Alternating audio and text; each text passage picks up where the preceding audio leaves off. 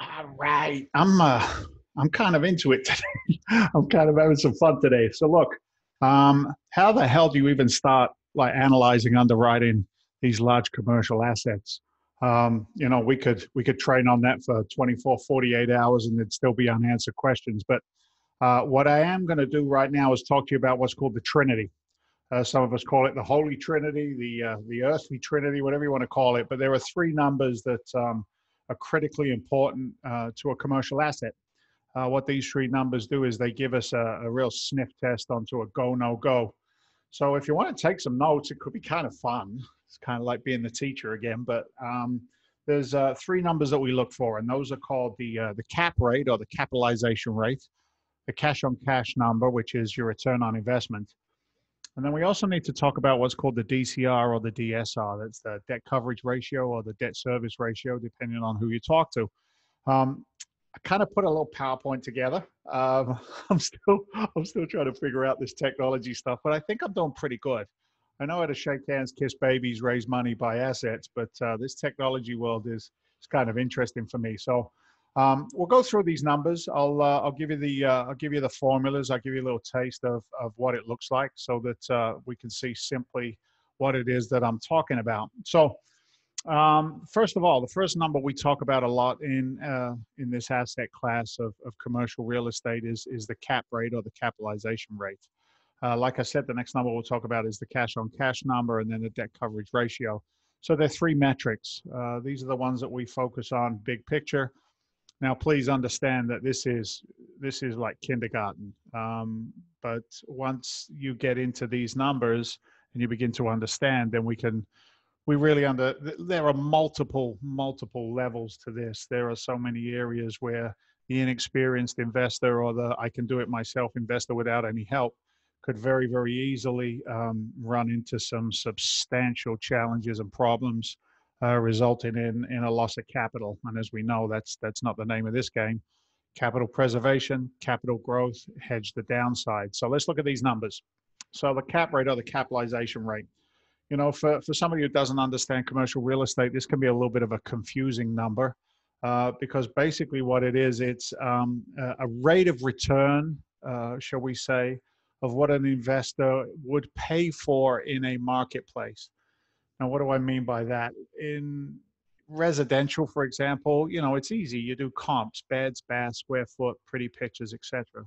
In the commercial world, because a piece of multifamily is based off of its cash flow, how much money does it bring in, it's not always easy to do the comparable sales. So we start to analyze based on the Trinity that we're talking about. So as it says on the slide there, the cap rate or capitalization rate or rate of return that an investor could expect on the deal expresses a relationship between a property's value and its NOI, net operating income. Calculation does not include debt service. So I'll give you an example. If I'm doing a transaction, do I want a high rate of return or a lower rate of return? Do I want a 10% return or a 4% return? Most people would say 10%. I want a 10% return. Well, there are markets in the commercial world where the cap rate or return trades and sells at about a 10% return to the investor. But there are other markets in the United States of America, Boston, for example, where the multifamily cap rate is what we call compressed. New York City's the same way. Think of the higher price markets. Well, that compression of cap rate says, hey, an investor would spend more money, tens of millions, but would be okay with a compressed rate of return or cap rate, 4%, 3.5%, 3 cap, 4 cap is the way that they would work those numbers. And that is what it would regularly trade at in a marketplace. So we use this as a barometer, as a quick sniff test, like I said, to see if we're on point. Now, how do you determine what properties trade at in what market? Well, that's your research, that's your due diligence, that's your commercial brokers, that's your other investors, that's your banker, who can give you a number that these asset classes would sell at in a specific marketplace.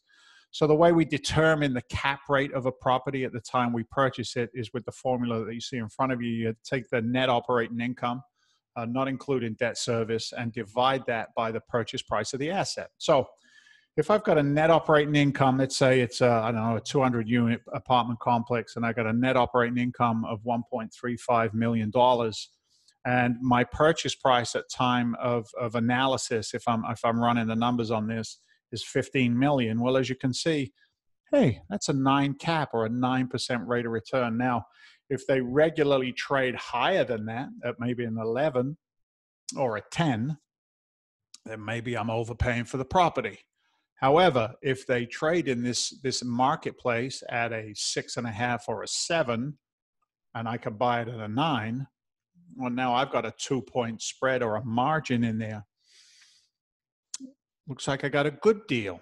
Okay, a good deal. So capitalization rate, net operating income divided by the acquisition price will tell you what your percentage cap rate is at time of acquisition. Now, we're all familiar with this one, cash on cash return, or maybe return on investment. The way that we calculate this number, the second number in the Trinity, is we take the annual net cash flow, or positive cash flow, it might be referred to, and we divide that by the initial cash investment that went into the deal. So that's everything that is not debt service. So maybe you raise capital through a fund like we do. Maybe you do a syndicated deal where you've got multiple investors coming in. Whatever that cash out of pocket, not mortgage, is what we would consider to be the initial cash investment. If we take those two numbers, that gives us that cash on cash return. So as you see, net cash flow is an all bills paid or a positive cash flow amount, and it reflects the true rate of return when divided by the capital investment into the property at the time of purchase. So not rocket science, simple formulas, simple numbers to give us an idea of where we are. So if I've got the positive cash flow in this example was 103,000, and we raised 950,000 to put a deal together, well, that's a pretty nice rate of return or cash on cash return, which is why you can see these higher targeted returns in a professionally run fund like ours. We can put these projections in place going forward. So that's our second number. That's our cash on cash return. Now, every property will or will not qualify for conventional lending. As we know, post-COVID, interest rates are redonkulous, to put it quite frankly. And the ability to finance now is actually very, very attractive. It's very attractive in the marketplace. A lot of investors are going through refinance and getting rid of the existing debt and putting new debt on it at a lower interest rate. So how does a building qualify or not qualify for a loan? We use this. It's called the debt coverage ratio, the DSCR, or debt service ratio, some people refer to it. Again, there's that number, net operating income. I learned from a guy who kept it simple.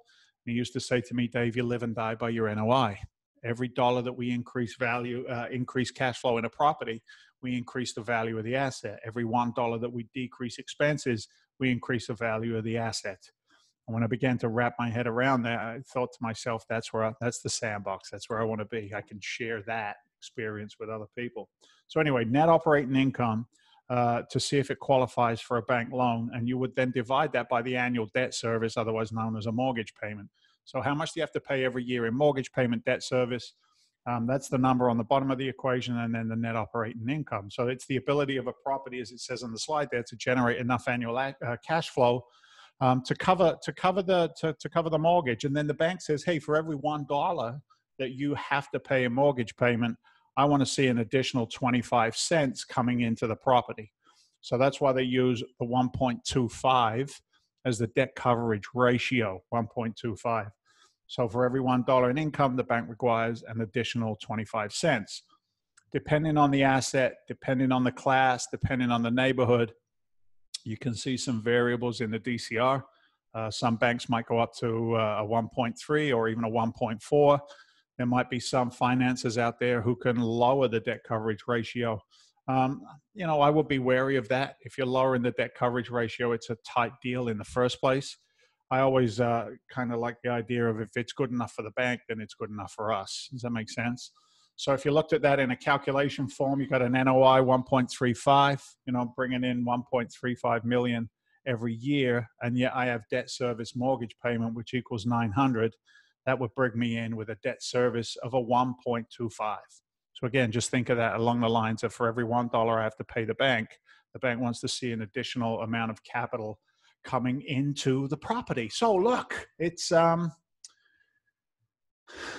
great day in the neighborhood. I know we've gone through some tough times, and we still are going through some tough times, you know, financially, socio-economically, socially. But you know, it's always moving forward.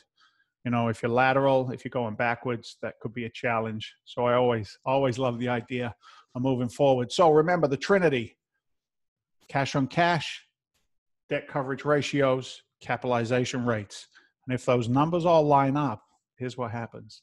The skies open up, the skies open up, and the light comes down, and you hear this sound. Ah. No, you don't do that, but you pay attention when those numbers line up. All right, take care. We'll see you on the next one. Bye.